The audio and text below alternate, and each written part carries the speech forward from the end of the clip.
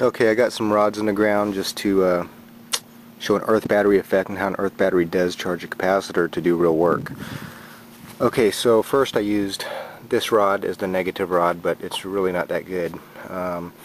So this copper tube right here, this is about, I don't know, 4 inches long, and I just hammered it into the ground.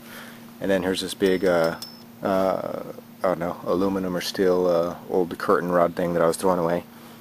Okay, and it's buried into the ground maybe, I don't know, 5 inches or something like that.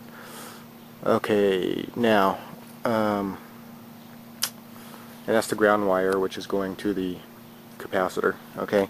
And it's just single wire. I'm not doing both wires, because that one's not even connected, right? And so, but anyway, if I put that there, okay, and I just touch that, okay, I got almost 0.9 volts, and that actually will climb, and if I dig this silver rod to the ground even more, it'll climb up even more. So anyway, it's pretty easy to find about 2 volts or so, and so what I'm going to do is I'm going to connect a wire to the top of that so that it goes to the capacitors, and I'll show you that that will charge a cap.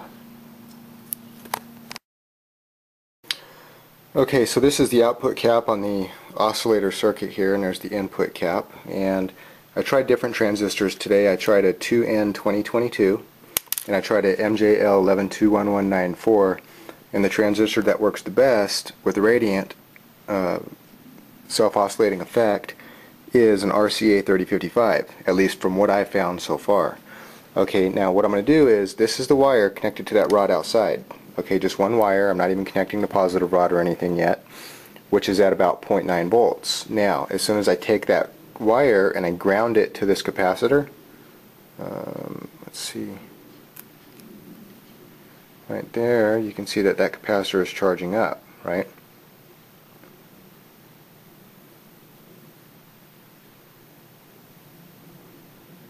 Now this is a 33,000 microfarad capacitor.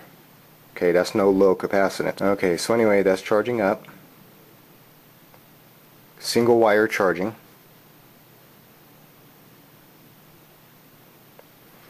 6.49, 0.66 volts.